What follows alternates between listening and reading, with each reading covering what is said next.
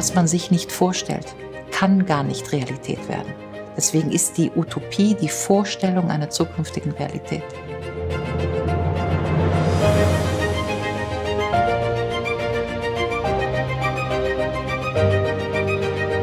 Ich denke, es ist sehr wichtig, Räume zu schaffen, in denen wir Menschen dazu ermutigen, ganz groß zu denken und die bestehenden Umstände nochmal fundamental zu hinterfragen und Visionen für die Zukunft zu entwickeln.